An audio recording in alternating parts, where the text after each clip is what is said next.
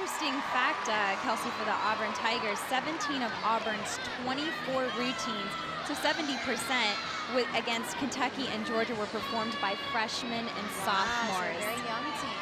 Speaking of a young, great job for Bridget Sloan. Freshman Bridget Sloan. That release move didn't give her any problems this week. Right back up to the high bar. Great routine so far. It's all up to the dismount here. She's setting up for double layout. Sticks are contagious, Kelsey. Fabulous job, fabulous job. Great for her to come back after last Friday and be able to put together a solid routine tonight. It was. It really made her fired up to go back into the gym to execute that particular release move, and she surely did it tonight. So she did a great job. Back over on vault. Final competitor for Auburn, Caitlin Atkinson.